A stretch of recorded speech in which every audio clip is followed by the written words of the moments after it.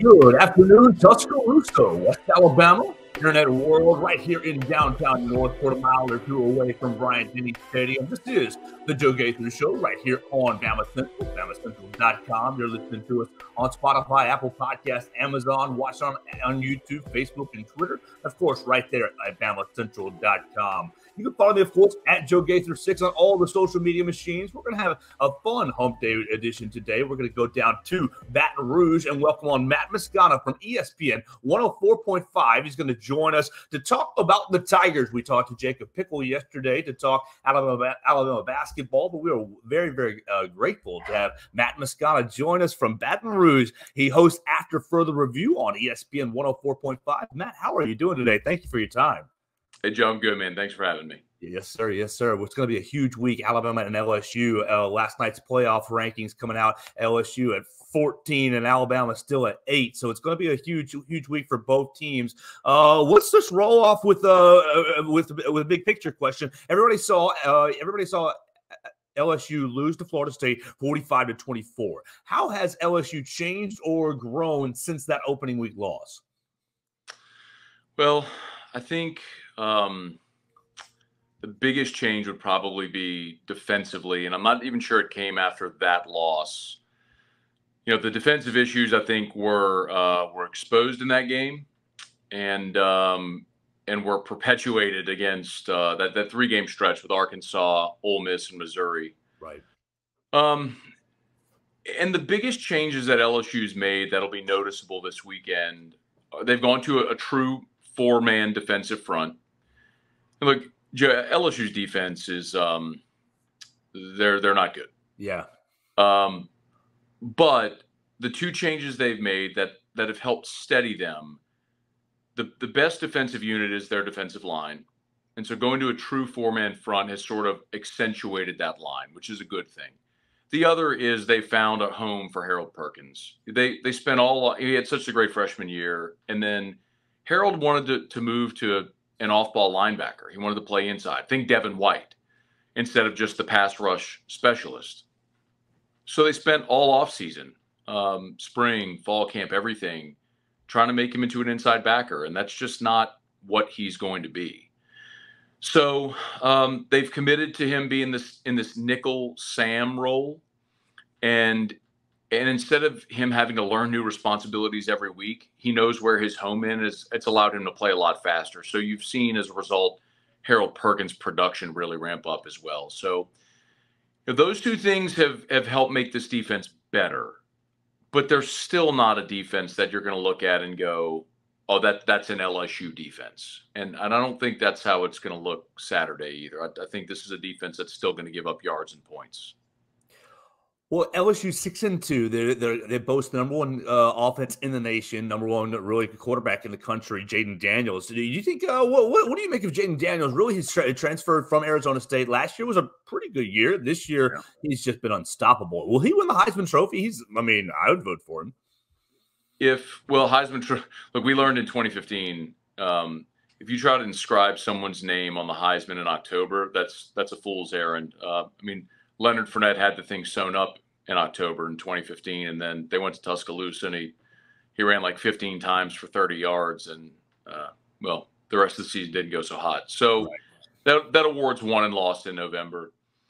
If Jaden Daniels continues at the pace he has, and LSU wins in Tuscaloosa, and then they beat Florida, Georgia State, and Texas A&M, then Jaden Daniels will win the Heisman Trophy.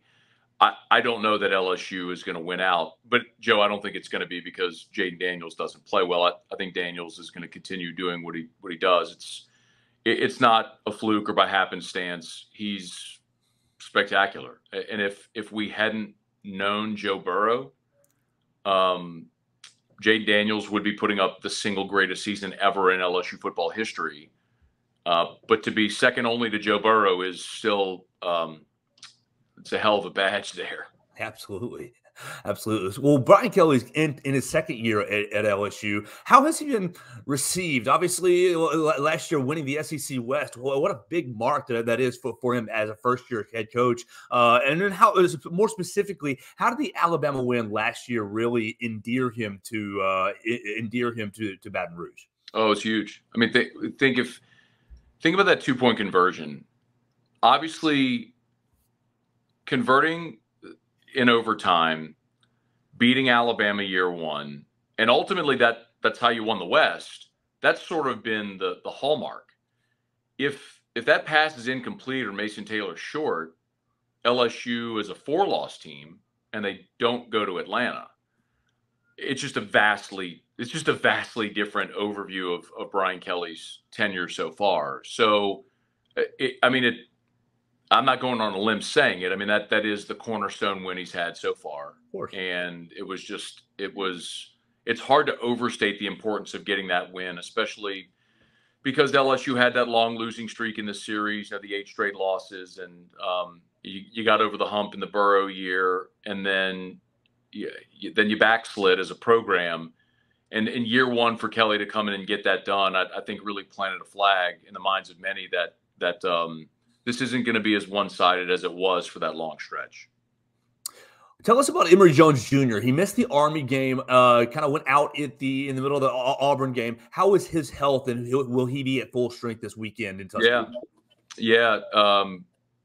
Brian Kelly told us on Monday, Emory Jones practiced last week during the bye, and he's a full go. So that's the good news on the injury front for LSU. And not that an injury ever is a good thing, but if you were going to have one at the right time, your starting right tackle, who's a freak show and a future NFL potential first round type guy, to have that at the beginning of the Army game, or excuse me, the beginning of the Auburn game, came at a really good time because it allowed you basically 21 days from injury to Alabama for Emory to get right, and it also allows you the opportunity to get your backup, Lance Hurd, who's a 5-star, the highest rated signing in this class.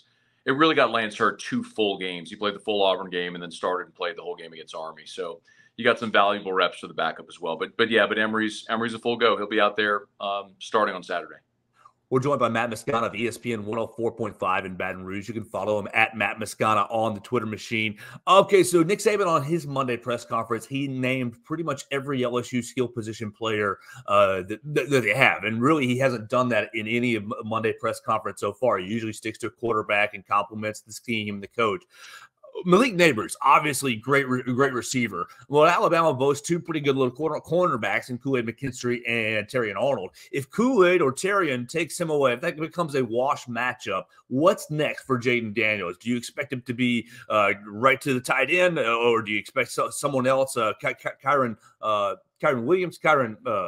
Lacey, to step up and fill that void? Who's going to be the next option for Jaden Daniels? So I have a ton of respect for Kool-Aid McKinstry. I got to talk to him at SC Media Days. I love the Kool-Aid chain that he had on. The Kool-Aid man. It was awesome. Great character. But you're not taking away Malik Neighbors. Okay. Even if you try to bracket Malik, the guy that you didn't mention is Brian Thomas Jr., who leads the nation in touchdown receptions. So teams that try to take away Malik have left Brian Thomas in one-on-one coverage, and he leads the nation in touchdown catches. So both of those guys they're stars, man. There aren't many teams that have 1, let alone 2 of those guys. Kyron is the number 3 who you mentioned, and we could go on and on down the list. LSU has never been lacking for receiver talent. In the program's history, they've lacked the quarterback to throw the ball to the receivers. This place was a quarterback graveyard for 10 years. But no, man, they're set at receiver. At this, look, Joe, this offense, insane. There just isn't a weakness, man. The offensive line is veteran and talented. You got a quarterback playing as good as anyone in the country. You're loaded at receiver. You have a legit NFL running back in Logan Diggs. Mason Taylor is maybe the best, outside of Brock Bowers, maybe the best tight end in the SEC. There's a reason they're the number 1 offense in the country, man. There isn't a weakness there. So, look, I got all the respect in the world for Nick Saban. Alabama always has great players, but LSU is going to move the ball and score. The game isn't going to be determined on that side. The game is going to be determined on if the LSU defense can find any kind of way to get stops. And if they can't, it's going to be one of those games like we saw LSU play against Ole Miss or Arkansas or or Missouri, where it's just both teams up and down the field, and it's going to be a 4-quarter game where, who makes the play in the fourth quarter, who gets the big stop or turnover, which honestly, Joe, that's the kind of game I'm expecting Saturday. I think you're exactly right. I've been watching a lot of LSU this past week, and really, I got a little bit of heat from my side of people saying that Logan Diggs, I think, might be the best running back that Alabama's faced this year. Many people said, "Oh, the Texas running back and the Tennessee back, and Quinshon Judkins from Ole Miss." What's your take on that? I think Logan Diggs. I couldn't decide if Logan Diggs was really the best running back that Alabama's faced, or was it the offense that opened things up because you have so many different weapons to account for that really let Logan Diggs find much more space. So I love Quinshon Judkins. Yeah.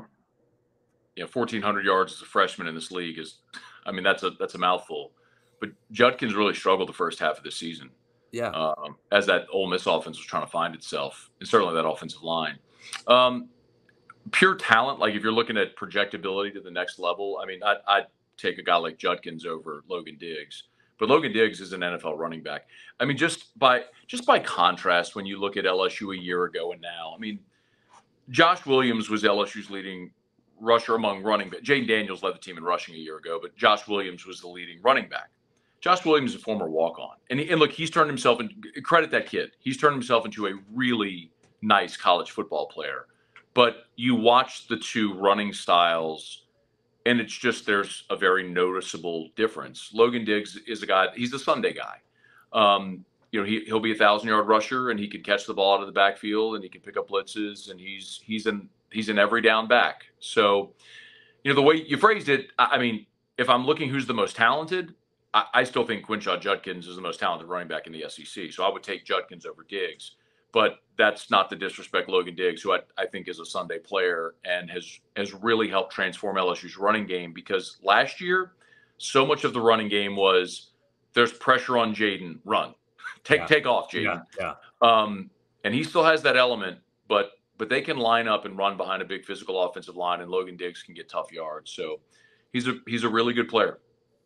Yeah, so I think it's going to be a really big, huge challenge, really defending. There's just so many different weapons and the versatility, and really watching the Auburn game, the offensive coordinator was just spreading the ball all over the place. And so a lot of that is Jaden Daniels as well. So it's going to be a huge challenge.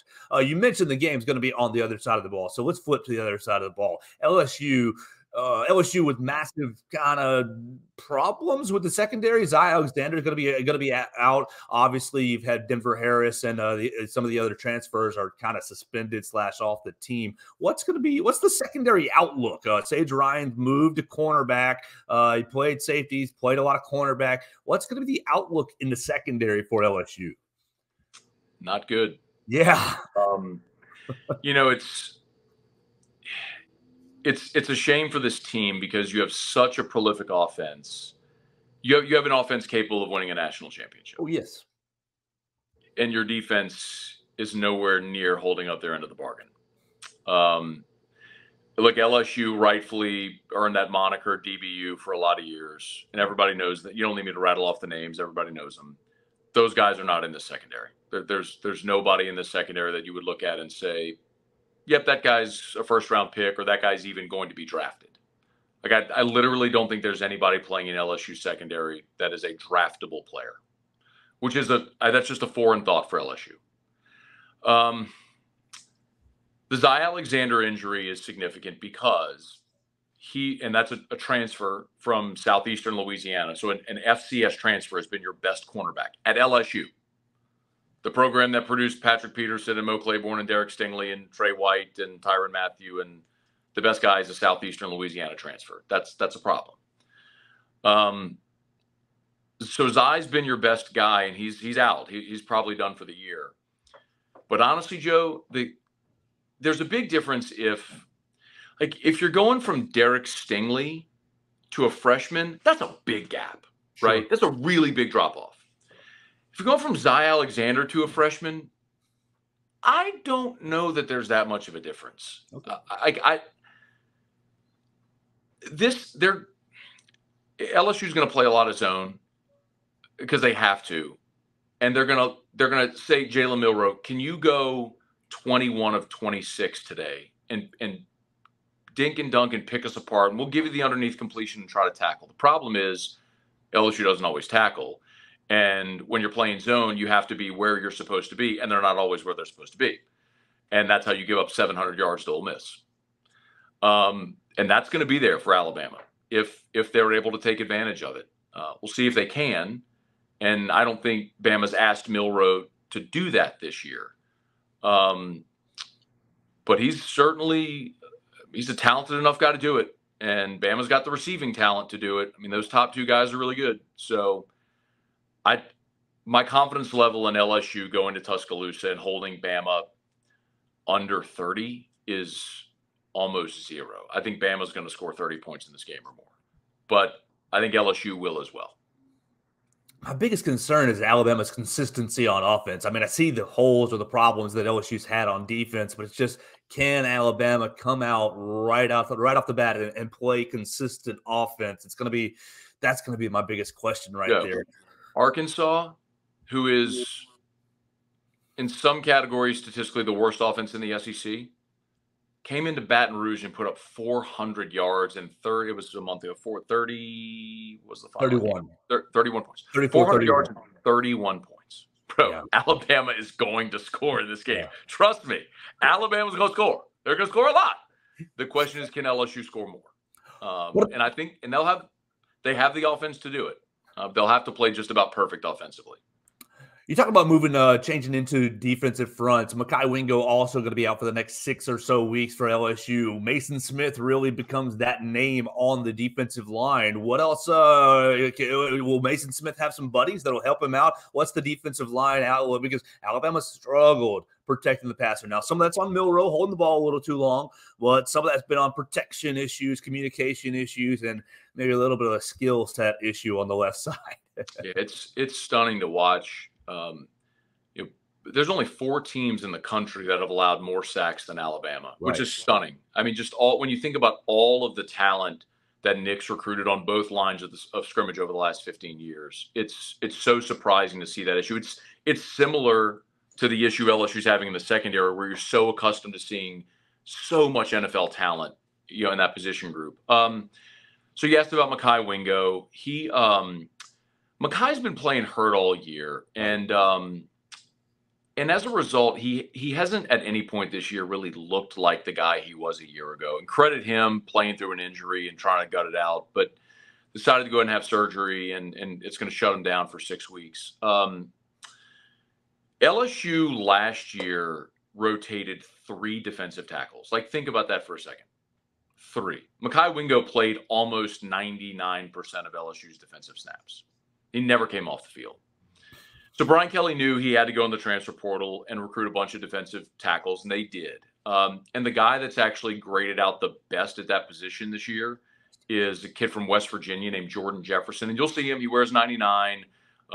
He's one of those really strong bull rush kids on the interior. So he'll get the start next to Mason Smith.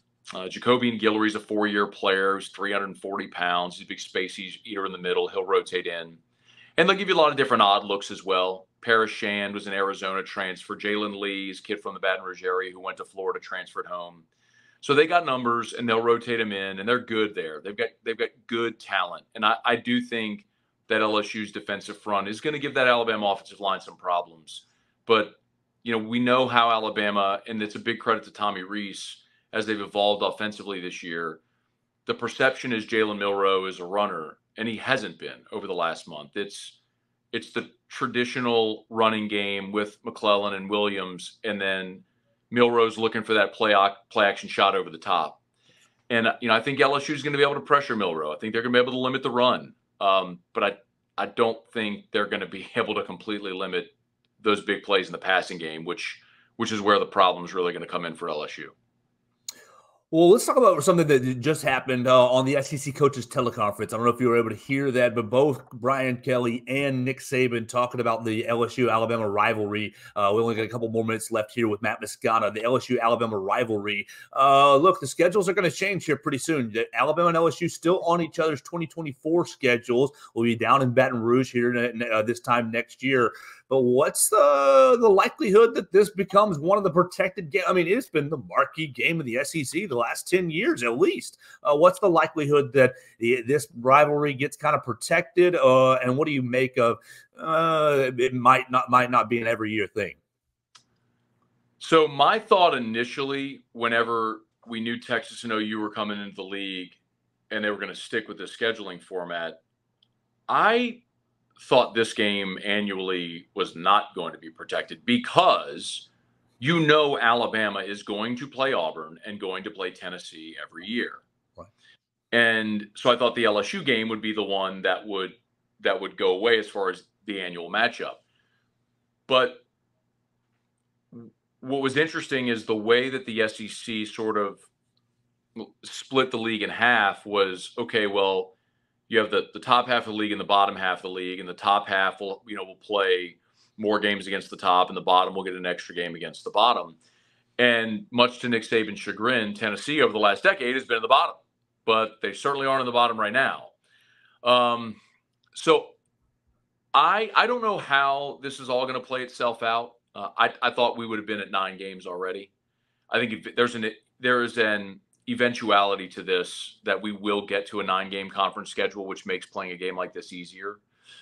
But the other thing too, Joe, is look, man, so much of the revenue in this conference is tied up with your TV partners. And when you have a property like LSU Alabama, which, as you mentioned, has been like the marquee game in the league. Well, I mean, like LSU hasn't always held up its end of the bargain, but really, if you go back to 2007, 2008, I mean, this has been the game in the conference with some exceptions. It's hard to imagine them not playing it if what you're doing is catering to your TV partners. All right, last question for me. We've been talking to Matt Moscona, ESPN 104.5, after further review down in Baton Rouge. All right, give us the LSU feel. You've kind of outlined everything that you feel so far, but what is the fan base? How do they feel coming to Tuscaloosa this weekend? And wrap us up if you're ready for it. If you're not, it's okay with final thoughts, but wrap us up with your prediction for the ball game. The fan base, man. The fan base thinks LSU's going there to win by 30, bro. All right, good. That's what we want to hear. If you want a fan's perspective, fans are always supremely confident. Sure. You got people on in our radio circles. Oh, we're not going to be able to hold them. They're going to score 60. It's going to be 60-30. So a lot of Alabama fans are feeling nervous. I don't think it's going to be 60-30. I haven't made a pick on the game yet. I always think of it like this, Joe. Yeah. If I had to take everything I own and go bet a game, right, my entire net worth, I would pick Alabama. Being at home, I think there's a reason they're favored. LSU's defense has not been good, and going on the road against Alabama and Nick Saban with that defense is just an unenviable task. I do think there's a path for LSU to win it. But it's what I described. I think if you go back and look at that, the first game that LSU and Bama played when Nick was back at Tuscaloosa back in 2007, I think that one finished 41-37, something like that. That's LSU's path. If this gets to a game where, if you average out 10 possessions for each team, if LSU can get 2 stops a half and maybe hold Bama to 4 touchdowns and 2 field goals, you're looking at 34 points for Bama. Can LSU best them by 1 score? That's their path. Can LSU win a 38-34 game, a 41-37 type game? Yes. If Alabama's able to hold if LSU commits turnovers, penalties are a problem. A great example is the Florida State game. LSU led that game. People forget LSU put up 400 yards in that game and led at half, but they had 2 possessions inside the 10 where they came away with no points. Where LSU went forward on 4th downs, came away with no points. If you convert in those situations, LSU's up 17 at half, and that Florida State game is dramatically different.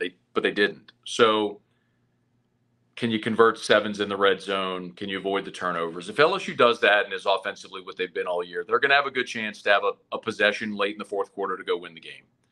If they turn the ball over and they don't convert in the red zone, then it's going to be another long day with a bad defense. So I'm hoping it's a great game, man. I'm hoping we see that 4-quarter game. And usually, even though Bama had that long win streak, the game still delivered a lot of those years where there were close games. I'm hoping we get a really good game on Saturday in Tuscaloosa again. Will you make your way up to Tuscaloosa? No, man, I'll be doing a post-game show on site here in Baton Rouge, so they're chaining me to the desk to work. But I will say this: as much animosity as there is and intensity in this rivalry, I've been to Tuscaloosa plenty of times, and I've always been treated really good there, man, as both as a media member and as a fan. So I think that's one of the great places to watch college football. And like I'll tell you, I wouldn't say that about everywhere. Like Arkansas is the armpit of the league. I dread going there every time I have to go. I've never had a good experience there. Florida, I think, is a miserable experience as a road fan. Bama, I think South Carolina, Kentucky are all have been great places. Texas A&M been great places to go as a visitor. So I hope all the LSU fans that make their way there do have a good experience in Tuscaloosa on Saturday. Well, Matt, thank you so much for your time. I know you got a very busy day. We all have busy weeks. It's a big week right around here, Alabama and LSU week. You can hear Matt Moscona, ESPN 104.5, after further review from 3 until 6 Central Time. Thank you for your time, sir. I hope you have a great rest of your day. Okay, Joe. Thanks, man. Have a good one. Yes, sir. Thank you.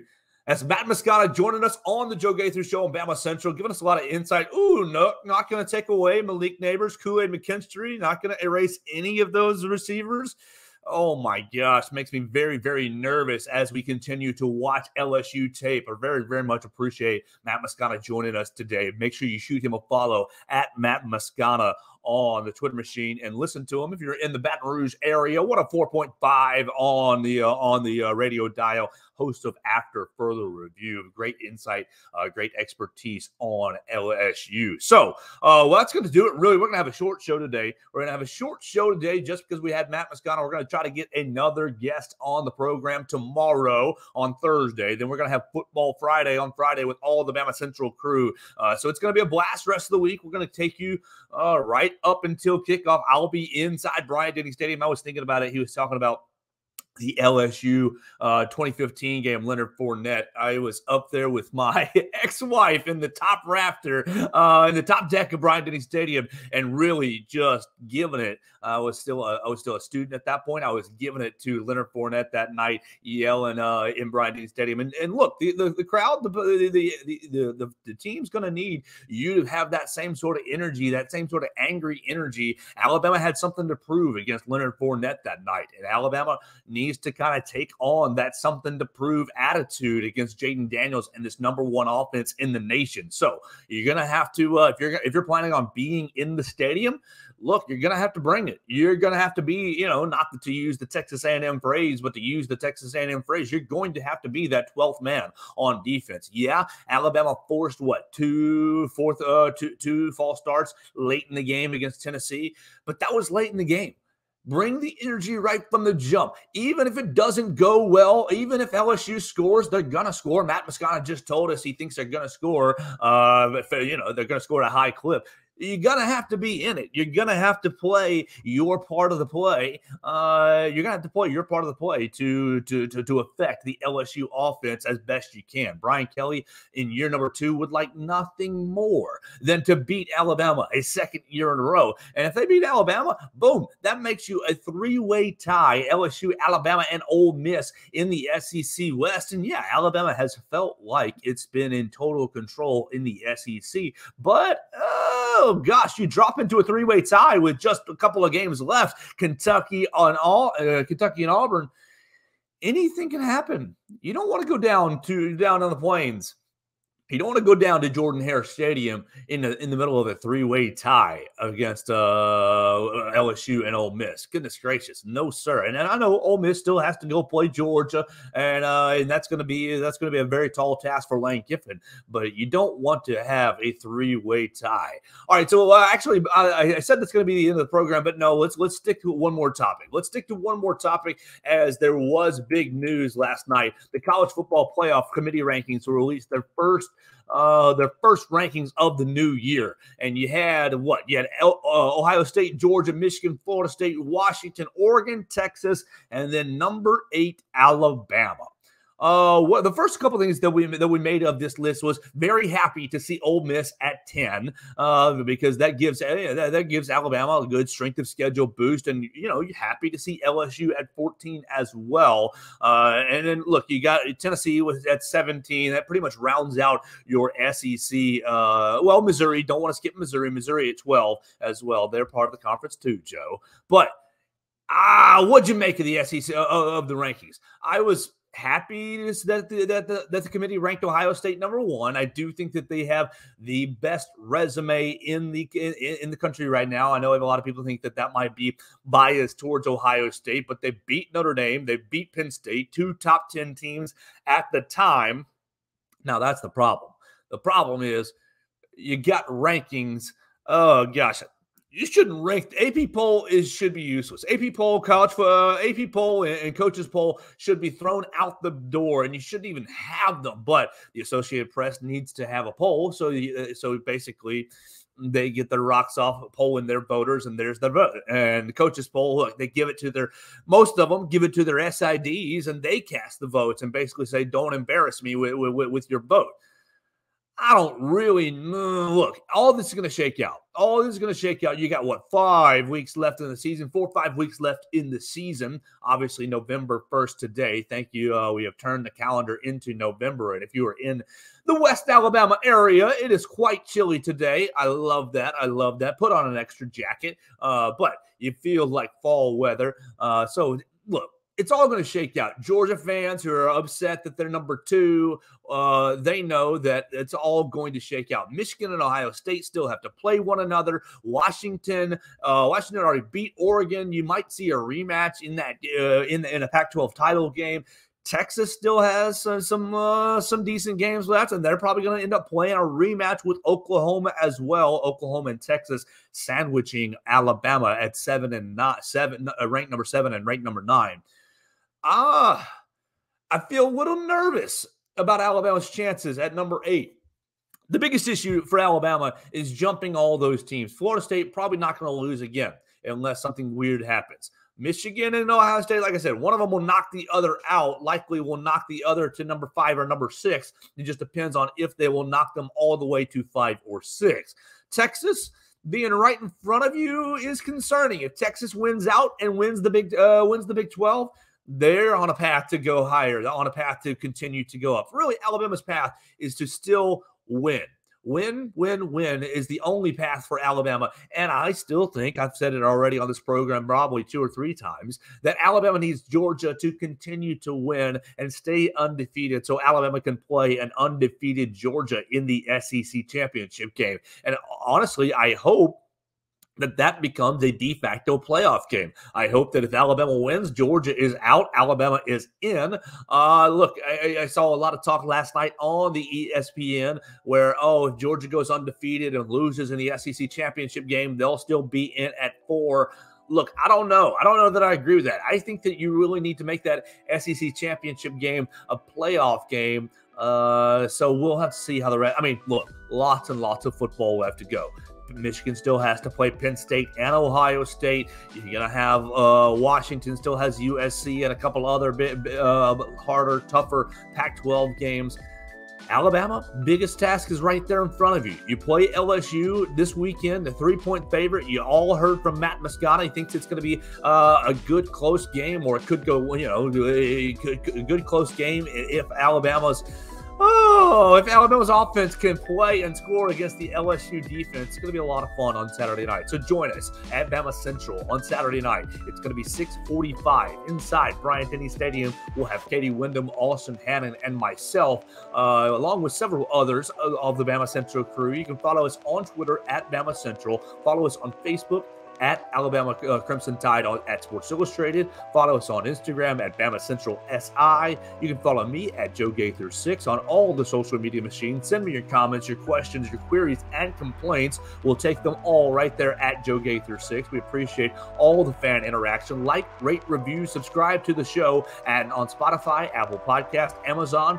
Watch it on YouTube. Subscribe there if you'd like at Joe Gaither 6 or at BamaCentral on the YouTube channel. And, find us us on Facebook and Twitter. You can see us live there every day as well. So look, I love you guys so much. It's going to be a fun rest of the day. Hope you're making it through your hump day. We're going to get out of here for the day. Hopefully going to bring on another guest tomorrow to help us preview this Alabama LSU game. And then we will have Football Friday, of course, on Friday.